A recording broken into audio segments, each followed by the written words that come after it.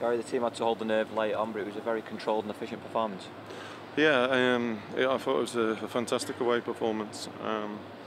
You know, we scored some good goals again, and their goalkeepers made some fabulous saves. And you know, I thought our shape and our organisation was ever so good. And like you say, we got tested at the end, but the desire and the determination for the players, or from the players, sorry, was magnificent.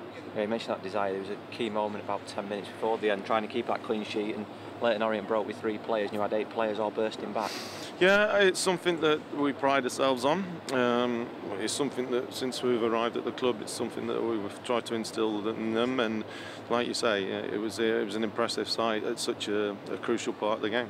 Jamil Matt, you said a couple of weeks ago, once he got that goal, there's probably no stopping him. That's 3-3 now. Yeah, no, terrific, and it was a wonderful finish. It was a good bit of play.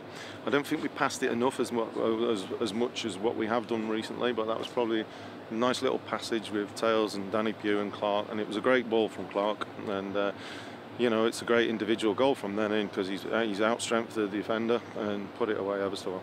And then Tom Aldred, he's obviously capable of scoring 4 or 5, isn't he? Yeah, we're disappointed with the contribution from the defenders, like you say, from set plays, bar Calvin Mellor. But so, you know, we're delighted that he's got on the score sheet, and you know, he nearly had a second. I'd like to see that one again, but you know, the main task of the defenders is to defend, and I was impressed with their defending today. I thought Clark made a great block late on as well.